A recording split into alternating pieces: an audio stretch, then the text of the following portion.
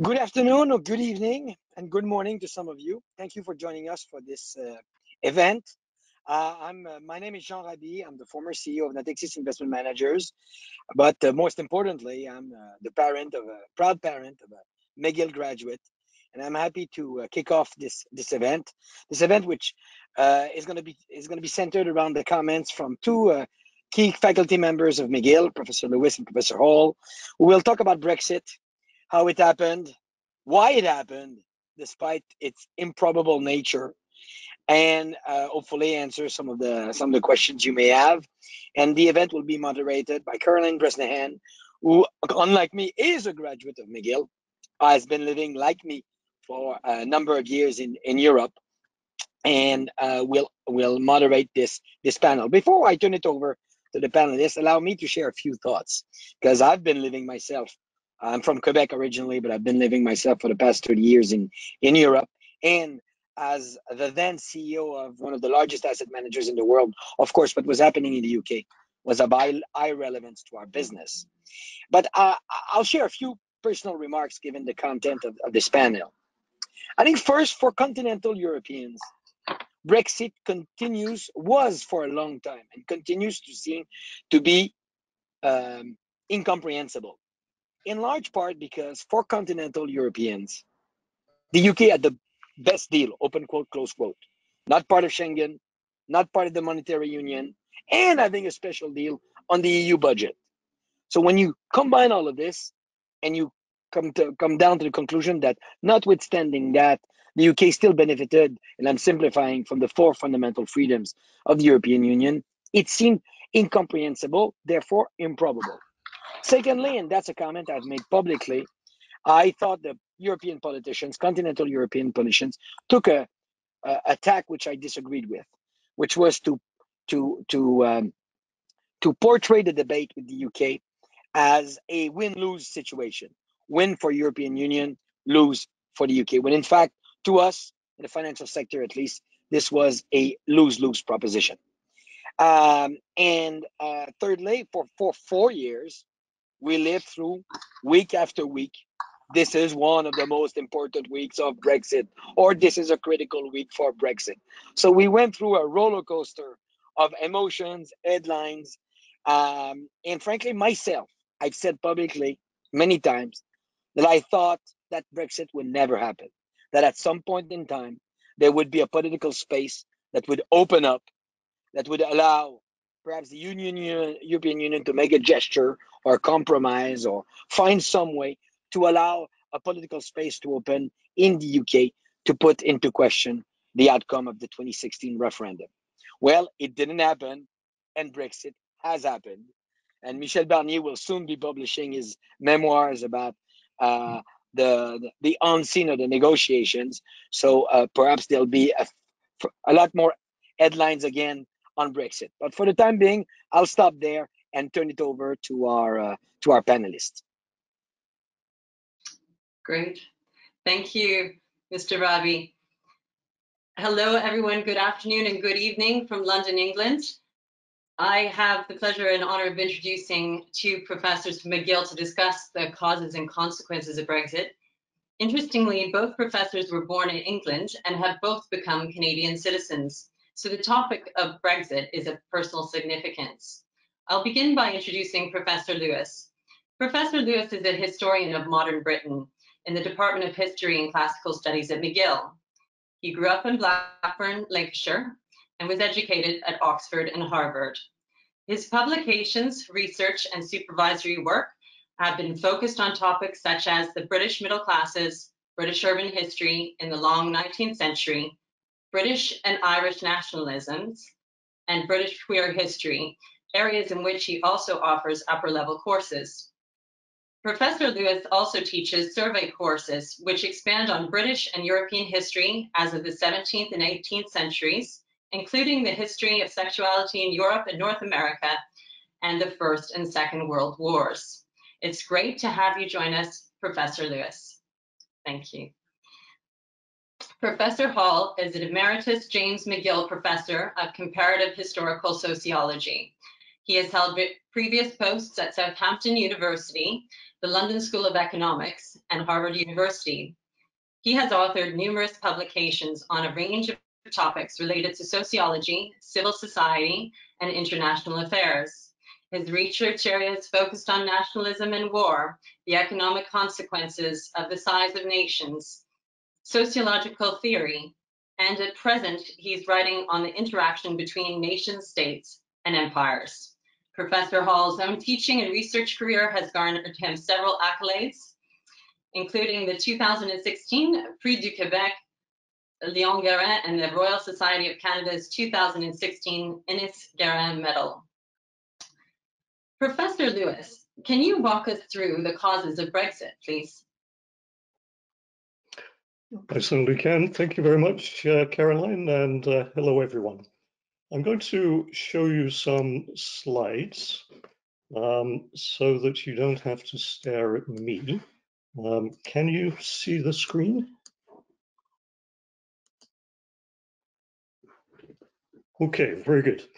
Well, I started teaching courses on 20th century British history and on British and Irish nationalisms in the late 1990s when the EU was on the up and up. First, Tony Blair's New Labour had recently been elected, committed to playing a pivotal role in Europe. There would be no return, he promised, to the Labour Party's flirtation in the 1980s with pulling out of Europe so as to establish socialism in one country. Second, the Northern Ireland Good Friday Agreement in 1998, bringing an end to the Troubles, was possible precisely because the boundaries between the UK and the Irish Republic could be blurred within the European Union. And third, the Tory party in the 1990s had torn itself apart over Europe and been sent packing to the opposition benches, largely as a consequence. So Britain's future in Europe, in other words, seemed secure. So why in 2016 did the British public vote to leave the EU? And I had to radically revise all of my lectures. How did a minority of Eurosceptics, whom David Cameron dismissed as fruitcakes, loonies, and closet racists, end up controlling the agenda? How was the Tory party family psychodrama imposed upon the nation? And how did the vote leave English Nationalist Party government of Boris Johnson end up in power? I would like to stress how improbable all of this was. It is highly unusual for a prosperous, stable democracy to take such a self-defeating step, to choose to increase barriers to trade, to diminish its position in the world, and to threaten its internal integrity. With the exception of the Democratic Unionist Party in Northern Ireland, all of the political parties at Westminster at the time of the referendum were by majority opposed to leaving the EU. So was the bulk of business, finance, manufacturing, the trade unions, the universities, the professions, the economists, the political and intellectual elites. And yet we're out. How? Why? In the skimpiest of sketches, because I only have a very few minutes, I like to propose 4 big causes and 4 little causes, a first rough draft of the writing of history. Big cause 1, the Second World War. Because Britain emerged victorious, not having experienced the traumas of defeat and occupation, Britons did not have the same incentive as the continental countries to do everything it takes after 2 calamitous world wars to keep the peace by blending economies and sharing sovereignty. Brits took and take great pride in the image of plucky little Britain alone, pride in British exceptionalism, in being an island nation detached from the continent, in maintaining close ties to the Commonwealth, and in the so-called special relationship with the United States. And so Britain always remained semi-detached during its 47 years in the EEC and the EU. Britain's never developed a European identity or loyalty. fewer Brits consider themselves European than in any other EU country. Big cause 2, the end of empire. As an American Secretary of State famously put it in the early 1960s, Britain has lost an empire but not yet found a role. But it's not just nostalgic delusions of grandeur that try to compensate for the loss of great power imperial status and that looked vainly to a global rather than a European role. The retreat from empire also left a divided Ireland with all the continuing consequences of that partition. It left a toxic legacy of racist beliefs targeting Black and South Asian immigrants. For sure, Britain is much more at ease with a multicultural population than it was half a century ago.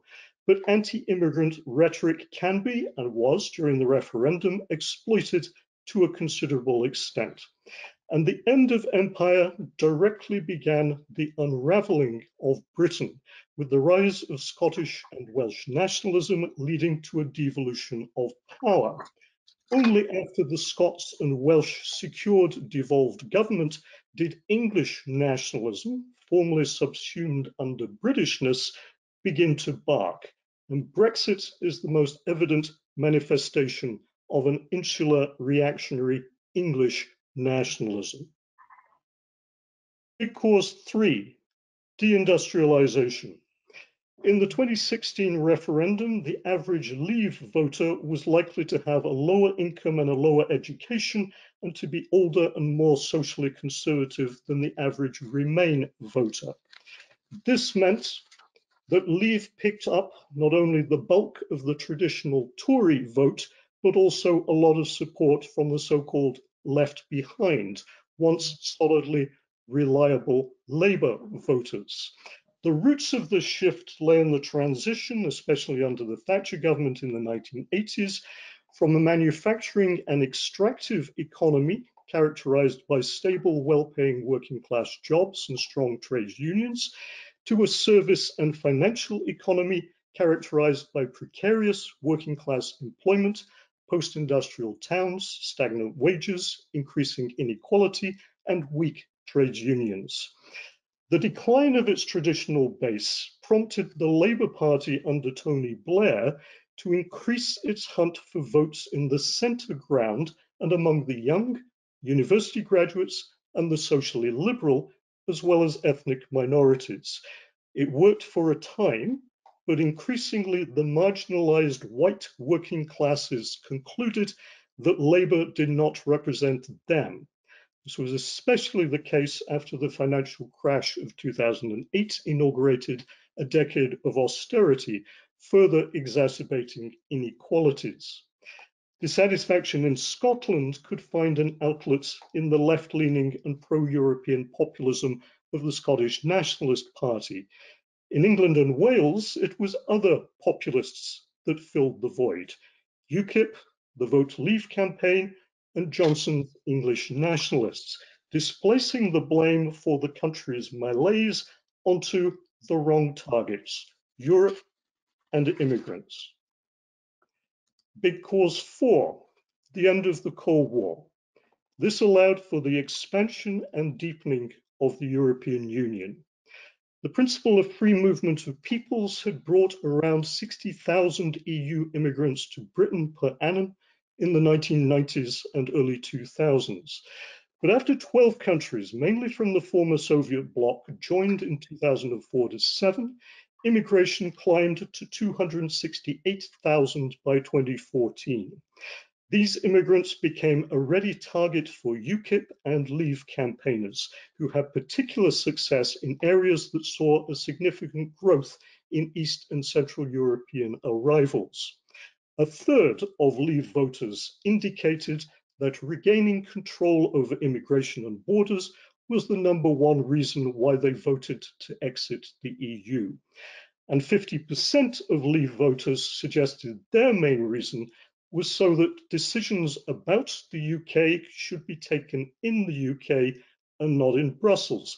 And here the movement of the EU towards ever closer political union since the 1980s, rather than just a common or single market had a very negative impact on a semi-detached country like Britain, giving space for Euroscepticism to grow. So those are my four big causes: the Second World War, the end of empire, deindustrialization, and the end of the Cold War, which slowly moved the tectonic plates and made a Brexit vote possible. But to make it actually come about, there had to be myriad small causes. I'll just mention four. First, the EU's mishandling of crises over the past decade, including the sovereign debt and migrant crises, which gave every impression that its leadership was incompetent and or not responsive to public opinion. None of this served as a good advertisement at a critical moment. Secondly, a largely hostile press supplying a steady drip diet of anti-EU propaganda over the decades, later reinforced by social media. Third, a calamitous failure of Tory party leadership. David Cameron, whose decision to hold a referendum in order to prevent support leaching to UKIP must rank as one of the worst in British history.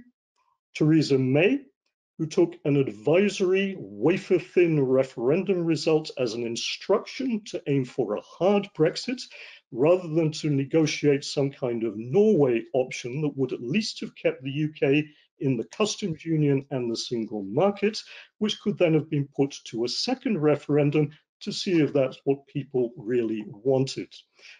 And Boris Johnson, who brought about an even harder Brexit as apparently nothing more than a career move to get himself into 10 Downing Street.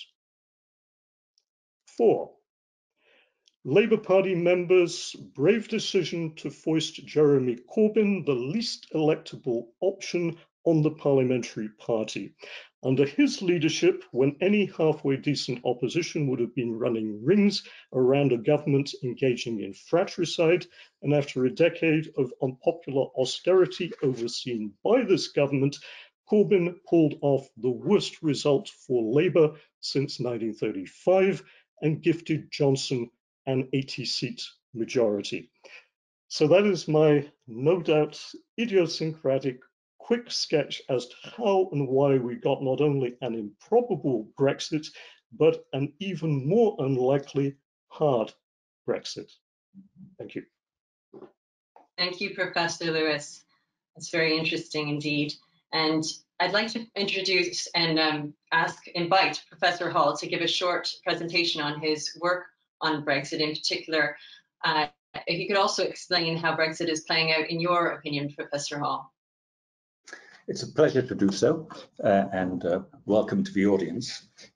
It's always a little hard following Brian Lewis because his summary of causes was simply excellent, and on this occasion I agree with him. I didn't agree with him in the past because I always thought that Brexit might happen. So we have a slight difference in the past. I'm going to pick up on one particular thing that he said and then talk about two things: the United Kingdom, its chances of remaining together, and economic affairs. Just two themes. There could be many more, but those are the two important ones. It's important to remember that the vote in 2016 was not accepted. That's to say, there was a vote to remain in Northern Ireland and Scotland. So the question of the unity of the United Kingdom becomes extremely important. I have one slight difference with what Brian Lewis said, which is that when Theresa May was Prime Minister, she wasn't in fact after the hardest of hard Brexits. She was still imagining the UK within the single market and the customs union. What transpired in the end was the hardest of hard Brexits, completely leaving everything. That's Boris Johnson's Brexit, and that's what we have to deal with. Why was it that things went so terribly wrong inside the situation first of all in Northern Ireland and then in Scotland. Had Theresa May's rather softer Brexit, staying inside the economic institutions, been maintained, there'd have been no question of difficulties with the border. Some sovereignty would have been lost, but fundamentally economic affairs would have continued. That's what Theresa May wanted. It was blocked by the Democratic Unionist Party in Northern Ireland. This mattered enormously because one of the things that we see now is the re-emergence of violence in Northern Ireland. There's several local causes, but a fundamental part of this is Protestants, principally in Northern Ireland, thinking that now there is a border, but the border is in the Irish Sea. Northern Ireland has remained inside the European Union effectively. So there's a border inside the Irish Sea, and the Protestants in Northern Ireland said, we are now second-class British citizens. They don't like this. This is causing an enormous amount of trouble. There are negotiations going on to see if some way of dealing with this problem can be arranged between the European Union and Britain. It's very unlikely because you can't just export your goods into Northern Ireland and then have them flowing freely into the European Union where there's no border. The European Union will never accept that. So here's a situation of tremendous difficulty. There are things that one can say about it if we think about the future. Northern Ireland, which has caused the Irish situation, which has caused so much difficulties in European and British history, is very volatile. The population in Northern Ireland is changing. It's becoming Catholic. The next census will show that the Catholic population is larger than the Protestant population. There is the possibility, people now start to talk about, the breakup of the United Kingdom and the possibility of Irish unification. This is an extremely difficult matter. Many Catholics in the North do not wish this. And many people themselves don't want it either. But there is the movement in that direction. And if there's a movement in that direction which causes Protestant anger and violence, there will eventually be some reaction from the IRA. So if one could click one's fingers and say in 30 years' time there was Irish reunification, this would perhaps be a wonderful thing. But it's rather scaring in the short term because there's potential of a very great deal of conflict. So the power of the United Kingdom has been noticeably diminished, and there's very great danger in that particular area. Northern Ireland, if it goes wrong, can start to take an enormous amount of the attention of any governing class. Scotland also voted to remain, heavily so. It had lost an independence referendum just before that. Everything has changed now because it's in a different world. There's great tension in Scotland. On the one hand, the support for independence has gone up. They have an extremely able leader clamoring for another referendum, likely to win a great majority in the elections in early May. So there's a great demand, but curiously, Scotland faces a new problem.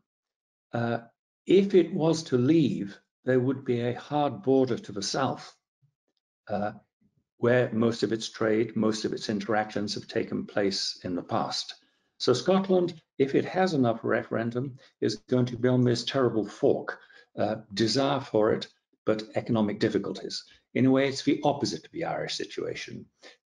If the Democratic Unionist Party was clever, it would realize that it's in both worlds, it could benefit from it. But that's not a particularly intelligent leadership. So the United Kingdom as a whole really is very severely under stress. It's not the case that the leadership in Westminster has paid very much attention to this at all, and I think the situation is in a certain sense getting out of hand. So that's one theme that we certainly have to think about. The other theme is, of course, trade. It's very important that people know that the actual agreement to do with trade is a very, very thin one as far as the United Kingdom is concerned. It's a concern with trade, goods, physical things, not with services, including finance.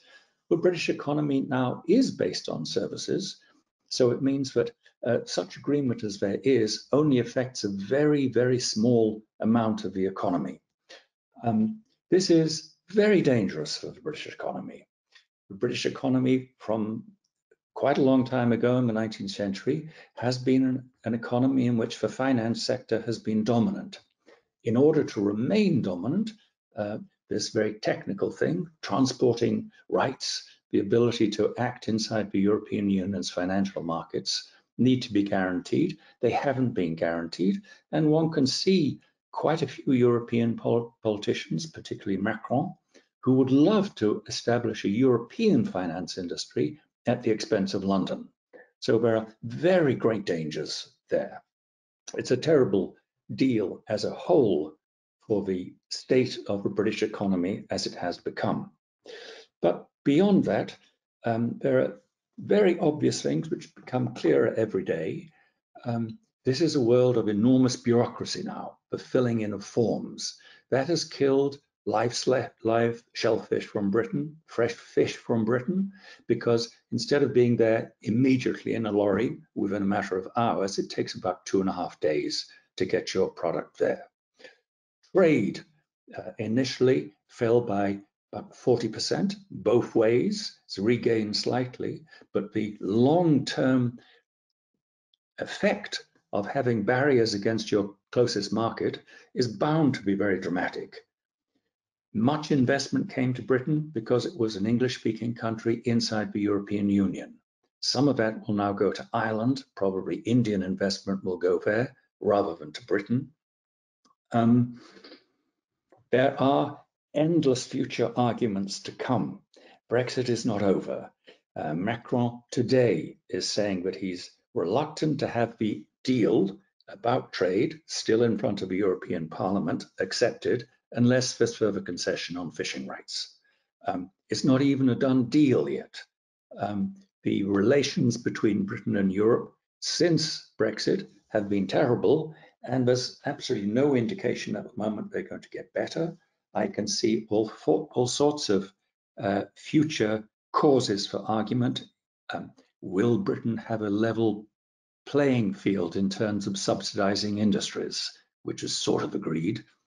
I think they can argue about this forever. It's a very messy situation. The United Kingdom is in trouble, and the economic relations are badly dented, with plentiful reasons for argument in the near future. Thank you, Professor Hall. I'll ask the first question of our question and answer session to Professor Lewis, if I may, and then the same question to Professor Hall. Is there a silver lining despite all of the challenges? It's difficult to find one. I have been looking hard. The only thing I can suggest is that maybe England is being shorn of its great power pretensions. If we do see the breakup of the United Kingdom, which I think we probably will over the next few years, then maybe the country can begin to reconcile itself to being a mid-sized European economy with no special pretensions in the world. For sure, we would lose the permanent seat in the Security Council of the United Nations. If we can begin to look inwards a little bit more and begin to tackle some of the real problems besetting England right now, the mismatch in power between the center and the regions, the horrendous level of inequality, the need to tackle climate change, things like that, then maybe we can look forward to something more positive. And if all of that happens, that maybe in a generation or two, we can imagine reapplying to be let back in to the European Union. So it's maybe not totally a gloomy situation. I mean, everything that John has outlined, slower growth, flight of manufacturing and finance to the European Union, greater bureaucracy, the breakup of the UK, renewed conflict in Ireland, all of that is very, very imaginable, but it's just about possible that there could be some positive benefits in all of this as well. Thank you, Professor Lewis. Professor Hall, going to try that question as well. You can try the question, but you won't get a different answer. Brian Lewis had said exactly what I would have said. Of course, there is the possibility that the imperial illusions that he described so well will one day break and a sense of normality will return. There have been one or two indications that there are people who wish to do that. It's important to know that in Brexit, there were two forces, really. There was a movement from below worried about immigration and deindustrialization, but it would not have happened without the leadership that came at the top, that's where the concern with imperial illusions, punching above your weight, and so on. Those were present, and they are present. At the moment, people do begin to see that Johnson was and is a terrible liar. He's in trouble now. There are members of his own party, some of them expelled, who are fighting for a different future. So my view is exactly the same as Brian's. It's going to require a lot, though. The Conservative Party is one thing, but there's also the Labour Party. The Labour Party is still extremely conservative when it comes to dealing with Scotland. Scotland could, I'm pretty certain, stay inside the United Kingdom, but it requires much more imagination. And the Labour Party is, having still the hopes of MPs from Scotland, also needs to change quite a bit. So to move towards this middle-sized, prosperous, slightly modest country that Brian and I would like will not be easy, but that is the thing to aim for sure. Probably includes electoral reform as well. Okay, thank you for that. Recently, there's been an issue with the fulfillment and transportation of vaccines from the EU to the UK. Professor Lewis, how do you foresee future trade engagement playing out in light of the current atmosphere? The whole question of vaccine nationalism. The delivery of vaccines to the British population is the one area where the Johnson government has been successful during the time of the pandemic. Every other aspect has been a complete disaster, but it's getting a lot of kudos at the moment because it encouraged the scientists and the NHS to organize this vaccine rollout from the early stages of the pandemic. The European Union obviously did not do as good a job. It tried to centralize things. It didn't have any experience in this. It still might be the case that the centralized EU approach will deliver more vaccines more quickly to the whole of the EU population than if each individual country had tried it separately. So the jury is still out on that.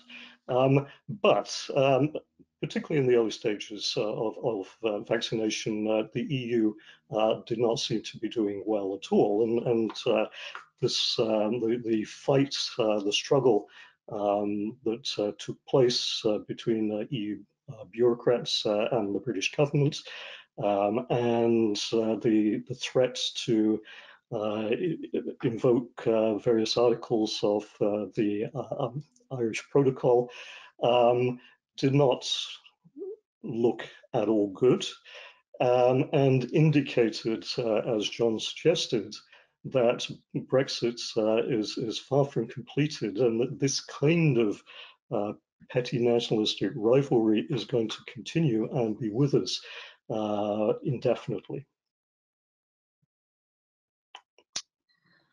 Another question that's just come in here as well. What is the future of, we touched on this already briefly with respect to what does the future of the UK look like, but what do you anticipate are the, I suppose, the top issues for or consequences for the union, Professor Hall?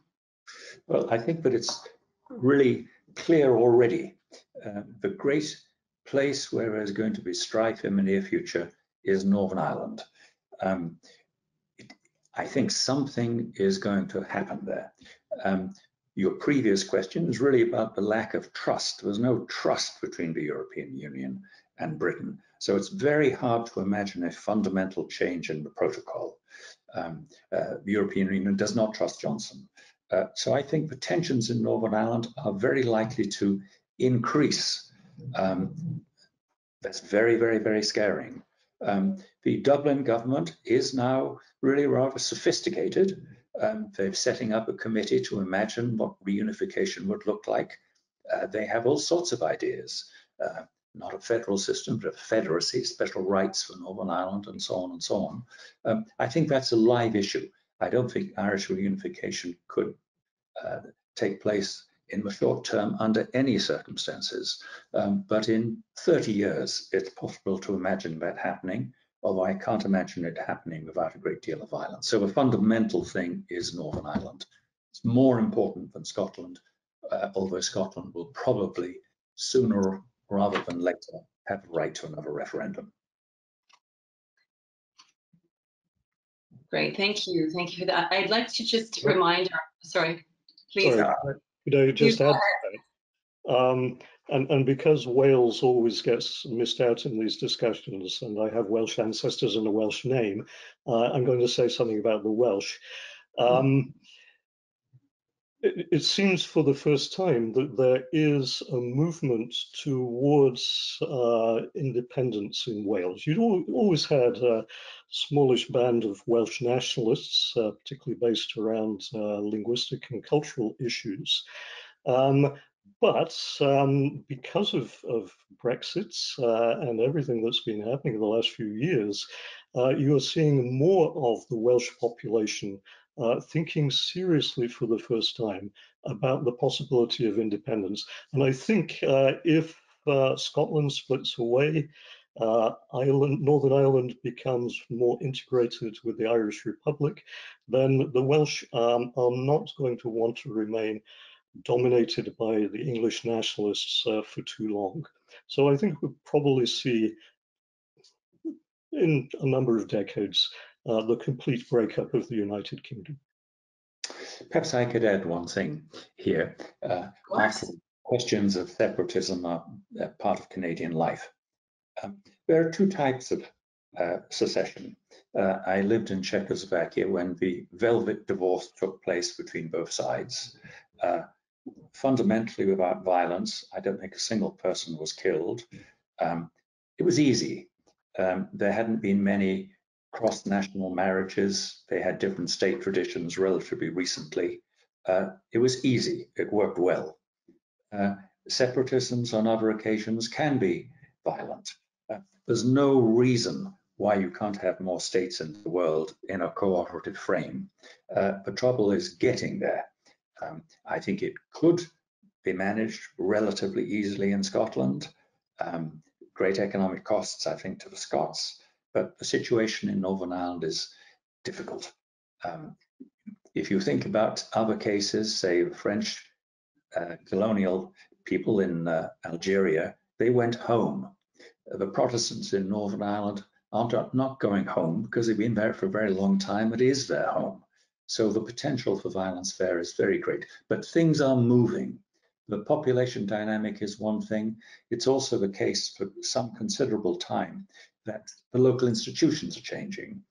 The universities in Belfast used to be for Protestant men. Protestant men are now seeing much greater social mobility chances by going to England. So everything is changing, but the remaining Protestant working class in Northern Ireland has the potential to be very militant. And in the short term, that's a very scary prospect. Thank you. I'd just like to take this opportunity to remind our audience that if there are any questions you'd like to have posed to the professors, if you could please enter those questions into your chat. So any questions that you'd like to have asked, and we'll try to get through them here in the next little while we have together. One of the questions that has come through is, what complexities are brought in if British people take on dual nationality to keep their EU privileges? And I'll ask Professor Hall that question. I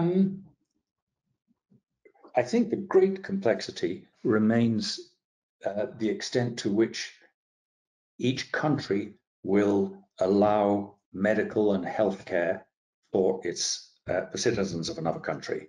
That's still not fully agreed. There's great uncertainty amongst English people in Spain about this, where the population is rather large.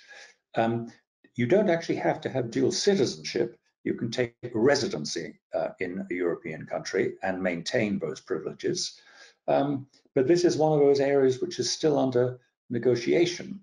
The French community in London remains worried. The guarantees for them are not in writing, not secure. Would it be the case that anybody else coming in would gain same privileges? Probably not.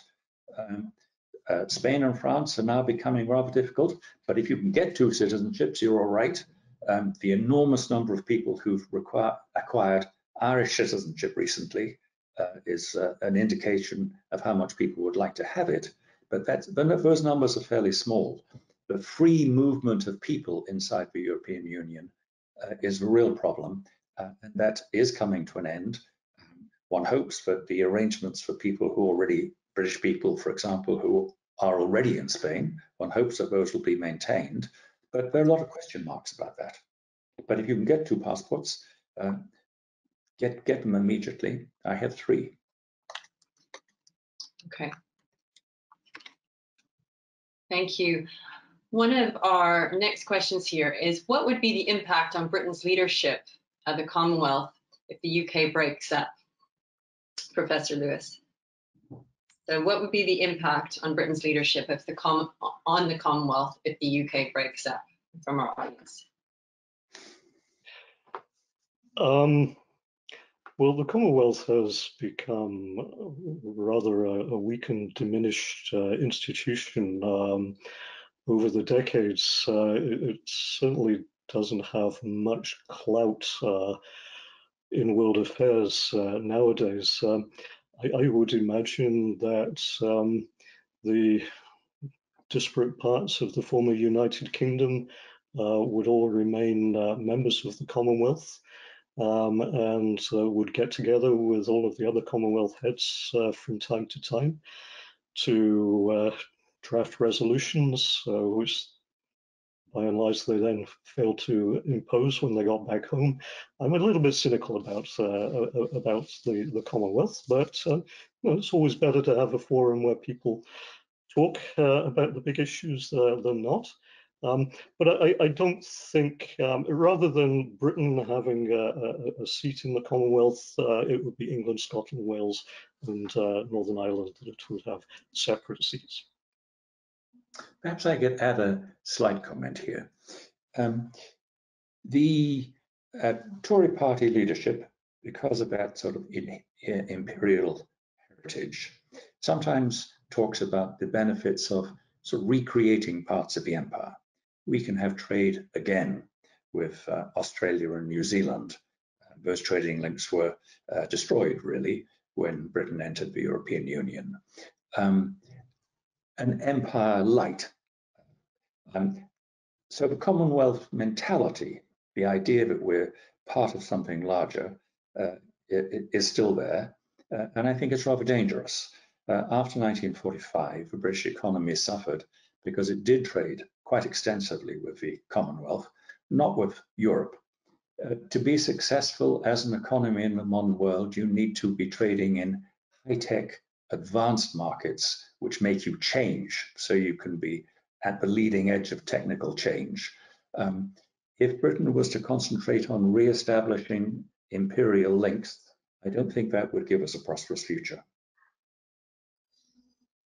And I would add to that, there is no indication that the leading most populous Commonwealth countries would be interested in re-establishing such links. India, for example, is going to continue to want to do most of its trade with the much bigger market of the European Union rather than Britain. Okay, great. Thank you. We have a lot of questions to get through here, so we're going to start with the next one. Are we seeing any tendency yet for buyer's remorse amongst any of the segments within England who voted leave, or is it too soon for any substantial impact to be felt at the level of the individual citizen? I think the answer to that, if I understood the question, is that it's very remarkable so far that the voting blocks remain very solid. There's a just 2-3% move of regret of people who might now vote to remain, but by and large the sort of pillarized nature of British society is still present. At least that's how I see it. Maybe Brian Lewis sees it differently. Well, I would say that there was no majority for leave before the referendum. I think it's fair to say that, you know, if you look at polls over a long period, only fleetingly, if ever, do you get a majority for leave. In the period after the referendum, that kind of pattern was re-established. In other words, for the vast majority of the time, there has been a slight majority for Remain, which of course is why the governments of May and Johnson refused to countenance a second referendum, because they thought they would lose it if you asked the people again what they actually wanted. And the other thing I would say is that even though the voting bloc for leave has remained fairly high, somewhere in the 40s, the voting bloc in favor of the hard kind of Brexit that we have now ended up with is substantially lower than that. So we have a real democratic deficit here. Government has negotiated something that, if it were to be put to an up and down vote, would probably be voted down, and by quite a large majority. Again, this is another reason for electoral reform, to prevent one party, the Tory party at the moment, from attaining a substantial majority, even with a minority of the vote. And on the next point, do you think that working rights will improve for UK passport holders in the EU? I think it's an open question. By and large, if you're talking about British workers inside the European Union, that's how I understand the. Then there's obviously been just an enormous loss. I have a British passport. I can no longer work in a European Union country. It's gone. Do I think they'll improve? It's an open question. There's a great deal of argument about it. The crucial economic sector is whether they'll allow finance experts to work inside the European Union. Some people would like that in Europe because they think Britain has certain skills that they need, but there are very considerable blocks which says it's going to be tough, but let's not rely on London. We have our own currency. Let's take over from London. So I tend to, it's open, but I tend to be pessimistic in that regard. I don't think that working rights in European Union will improve for British people. Another question is, why do you think Elizabeth, why do you think it was written here, Elizabeth, I think it's meant to be Theresa May, why the Brexit that she negotiated was so heavily rejected before the final approval, which ultimately ended up being the Brexit that Boris Johnson was leading? May I quickly say something about that? Sure. The relatively soft Brexit, staying inside the customs union and the single market, that she did negotiate, it's what she wanted. It wasn't massively rejected. It was rejected by a call from the leader of the Democratic Unionist Party, 10 MPs on whom her parliamentary majority depended. It was a very particular internal part of British politics which made it happen. It was a disaster in certain senses, and it was unbelievably stupid from the Democratic Unionist Party, because rejecting that meant that there would indeed be a border separating the mainland from Northern Ireland.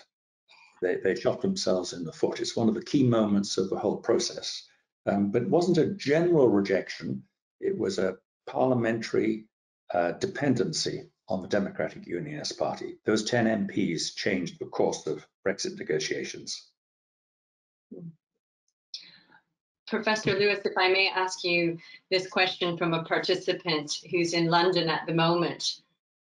This person writes, I'm intrigued to know, what do Canadians think of Brexit?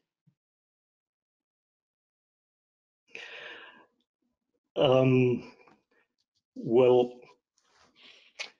it's when I'm asked what Brits think of Brexit as well, I go to my own personal experience, and all of my family and friends are staunch Remainers. So I'm talking to a very select group, and I would say the same about Canadians.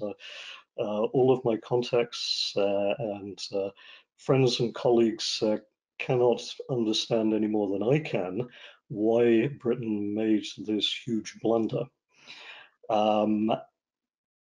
I suspect that that is the overall majority Canadian opinion. I haven't, even outside my little bubble, I haven't heard a lot of Canadian voices supporting Brexit. I don't know whether John I agree. heard anything different. I agree. I think the Brexit took place at the same time Canada was negotiating a trade deal with the European Union, just the opposite of what Brexit did to the UK. So I think my impression is very little sympathy in Canada for what Johnson's government has done. Can I just go back to the earlier question about Theresa May? There was a certain point after May had attempted to increase her majority. She went to the polls in 2017, and she ended up losing support. And then you got a very heavily divided parliament. And the deal that she then negotiated was rejected by the right of her party because it wasn't hard enough, but it was rejected by the bulk of the Labour Party and the Lib Dems and everyone else because in this period of a hung parliament, they saw the prospect of pushing for a second referendum, defeating the government. So, you know, you got these votes on the deal that, a May's deal, that were defeated by several hundred, the biggest defeats in parliamentary history. And it's because the Remainers were too optimistic, as it turned out, and the hardliners did not want any kind of soft Brexit. And it's in the fallout from all of that standoff, that finally we got the resignation of May, the ascent of Johnson, and then in the next election, his increased majority. That's entirely correct. But there was this moment when May was in Brussels and the phone call came in from Northern Ireland saying that they would not support her in Parliament if she carried on with that soft approach. So there's, a minor crucial moment, and then these tectonic plates, if you like, shifting, moving all the time, making it very hard to go. Both factors were at work. Okay. Post-industrial areas in the UK benefited enormously from EU subsidies. How could the left behinds believe that leaving the EU would make them less left behind than they are? This is one of the questions that's been submitted. So is that something you'd like to comment on, Professor Hall? Major doctor. No, I am a doctor, just I can't help you if you're ill. There you go, I knew. The answer is I don't really know. I don't think the regional subsidies were enormous to the north of England. They were very present in Wales, which was seen as an underdeveloped area, enormously present, of course, in Poland and so on. I don't think really very much went to Durham or to Manchester or Leeds. So I don't think I suspect it's not true that they benefited enormously in that way. But I might be wrong, and I'm happy to be corrected if I am. Okay.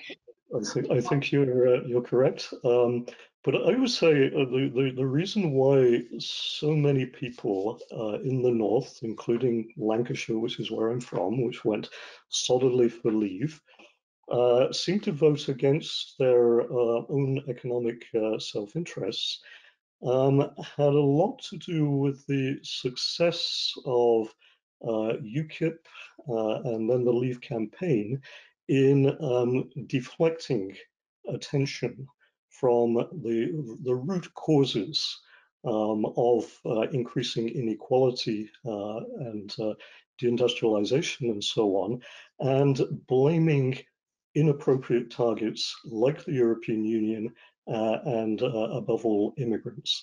And the way that this message was drip-fed by the media, which largely owned by either foreigners or people living offshore, not closely connected to the European Union, and then how this message was amplified by social media with its silo formation, I think explains a lot about how people were getting a certain message and it was being totally, constantly reinforced, and other ideas were not getting through.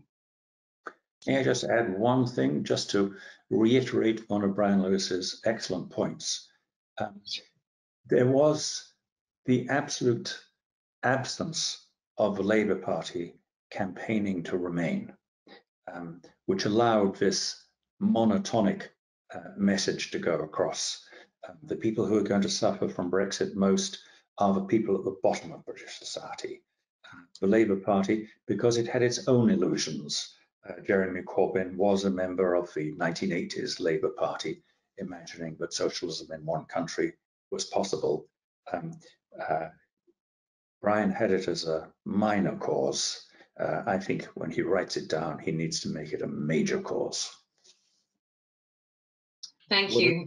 When it comes to writing the book, John, I will take that under advisement. Thank you both so much. I'd like to say to the audience, thank you for your wonderful questions. If we didn't get to them, I do apologize. It's such an emotive topic. Everyone, of course, has something to say on it. And unfortunately, we don't have enough time to get through every question that was submitted. So if yours wasn't covered, I do apologize. And hopefully we'll have other opportunities to have conversations like these in the future. I just wanted to make a few closing remarks. I'd like to, unfortunately, we're here right at the end of our time together today.